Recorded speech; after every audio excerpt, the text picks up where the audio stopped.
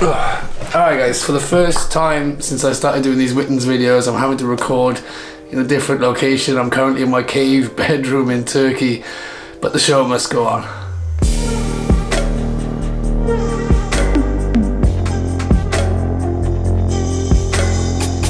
I'm currently out in Cappadocia. I'm waiting for my workshop group to turn up. They'll be here for a week and we'll be doing all sorts of twilight photography, Milky Way, landscape. We've got a private hot air balloon ride coming up.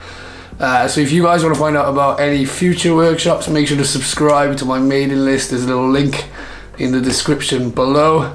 But we're heading into September, which for me is like the end of the summer night sky. It's actually quite a boring month this month, but because it's the end of the summer night sky, it's also the end of Milky Way season.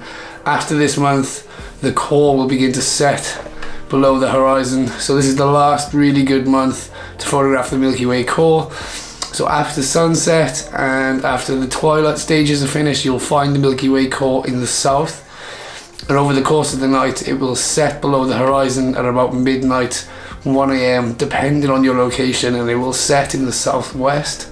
And we've got full moon on the 25th at the end of the month, so new moon is on the 9th at the beginning of the month, meaning that the Milky Way window is about the 1st to the 20th. But if you want to get the Milky Way core, you're going to have to go out in the earlier weeks of the month, because towards the latter end of the Milky Way window, the moon will be hindering your chances of getting the core. So if you want the Milky Way core, go out in the first couple of weeks of the month, because this is the last good month to get the Milky Way core.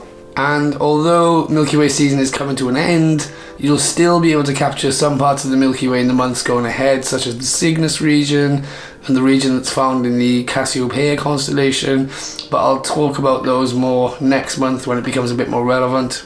As for the planets, let's dip into Stellarium. So just after sunset, we've got Venus in the southwest.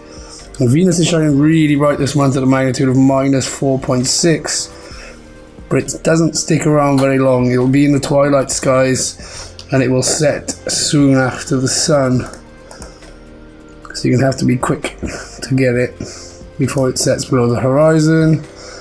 And then as darkness falls, moving along the ecliptic, you'll find Jupiter, which is shining at a decent -1.9. But again, that will be setting very early on in the night. And if we move across even further, we'll find Saturn, which is still in the constellation of Sagittarius, which is just in front of the Milky Way.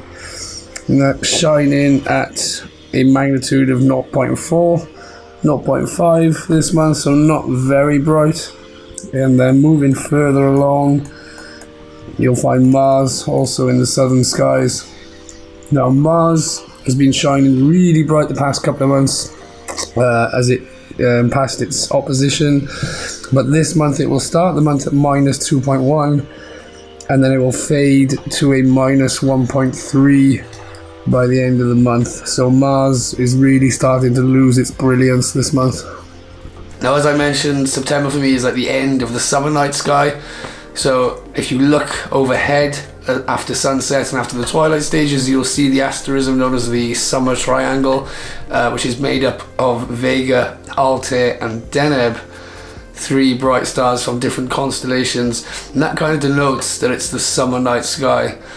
But by the time we get to the sort of pre-dawn hours, you'll see Orion rising in the east. Orion is coming back. Orion replaces the Milky Way in the night sky. They kind of take it in turns to take over the night sky. But I'll talk a bit more about Orion next month. It's still a little bit early, but you will see Orion rising in the mornings, so you know that the winter night sky is coming. Now last month we had the Perseids meteor shower. I put my vlog up a couple of weeks ago. I was out here in Turkey in a place called Sandras. It has really good conditions for the Perseids meteor shower.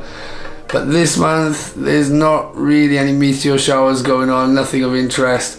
But September does have high rates of sporadic meteors, so if you're out and about you may get lucky and you may catch the odd fireball.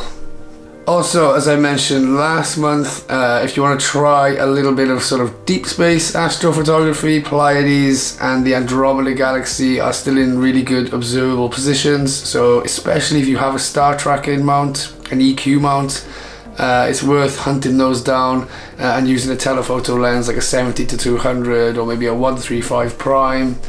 And that kind of like is the blurred lines between wide angle astrophotography and deep space stuff. So worth having a go at those whilst they're in the night sky. And that's really all I have for you this month. There's really not a lot going on. It's a bit of a transitional month, and next month things will start getting a lot different. So we're going to look at the WITNS hashtag now. Last month I wanted 2 categories. I said I'd pick the 3 favourites from the lunar eclipse that we had at the end of July, and of course the Perseids meteor shower. So starting with this image from A. Whitbourne at Beachy Head. He managed to take 360 shots until he finally got a nice Perseid meteor that he was after, and it fell in a very nice compositionally placed location. I also loved this image from James.allison. It's a nice collection of Perseids there, and you've got the Ursa Major constellation popping out nicely. And lastly, this one from Slade 2012. Really love this aspect of the person in the image just kind of enjoying the show and kicking back, and that's what I love about the Perseids, is that because it's in August, it's usually a really comfortable night. You can go out and not get cold, and you can really kick back and enjoy the show. So I kind of love how this image captures that feeling for me. On to the lunar eclipse that we had. I really like this image from andgphotos. Really creative, holding up this eclipse sign, using the telephoto there to make the moon nice and big. And there's 2 variations. This one with a bit more focus on the sign and the moon out of focus. I thought it was really cool. I liked it. Really like this image also by Max WB, where he's got it perfectly lined up with this mast, telephone mast or whatever it is. I just really love that, the contrast between the blue and the rich red of the moon. Really like this image. And lastly, this one from Philverney, who managed to capture it rising in London. And this is what I love about the moon, is that no amount of light pollution will ever wash out the moon.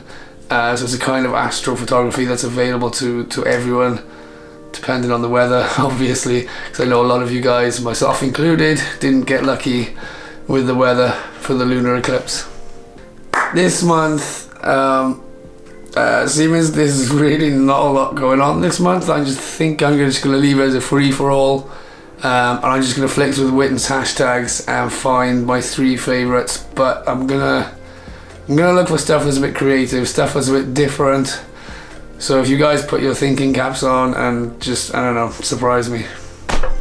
So that is it for this month. Don't forget to check out the Perseids meteor shower vlog if you haven't already. A really exciting video coming soon to announce a new product, a new super portable star tracker. So stay tuned for that, and if you're going out to enjoy the night sky anytime soon, I wish you good luck and clear skies.